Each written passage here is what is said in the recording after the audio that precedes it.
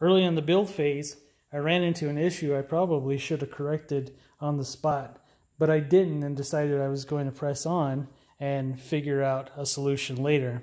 Well, it's later. In the design phase, I decided I was going to use these 1/4 inch push to connect bulkheads for the top of my calcium reactor chamber. One was to remove any trapped CO2 gas at the top of the chamber, and the other one was simply just to feed the tank.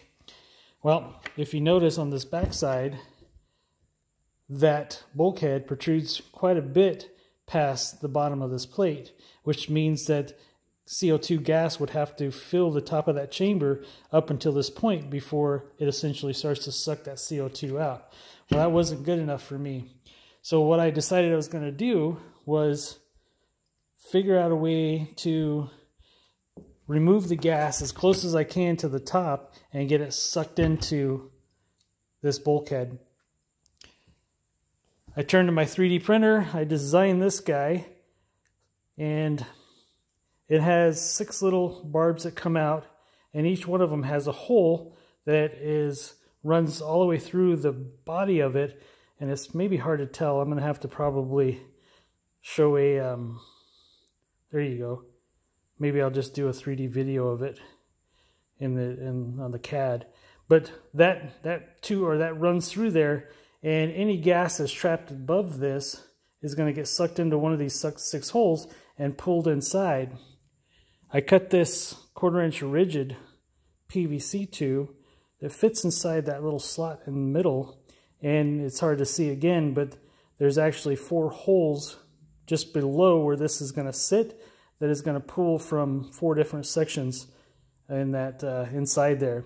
So this is going to fit inside, and it just fits in there snugly because you're going to want to be able to remove that, because the push to connect is going to hold that tube into place. So that means that this will have to screw down into it and then rest at the right level inside that little slot. So I designed this so that this nut can fit in here snugly. I probably won't glue it unless it falls off in the chamber over time. I don't know, we'll see, but if anything I can just simply put a dab of super glue or something to hold it in place. So this guy will get fit into its slot like so. I got that 1/4 inch rigid tube seated all the way down, and all I got to do now is get this to line up over top of that and then catch the threads and tighten down. And as I tighten, I'll squish that gasket, and now instead of pulling gas to this point, it's going to suck in and maybe leave 2 or 3 millimeters of gas trapped in the top of that chamber. So that was my solution to the problem. Again, I probably should have redid this whole thing and put this 1/4 inch barb in this place, but I didn't. So I got to over-engineer it, which I always enjoy to do. Well, thanks for watching.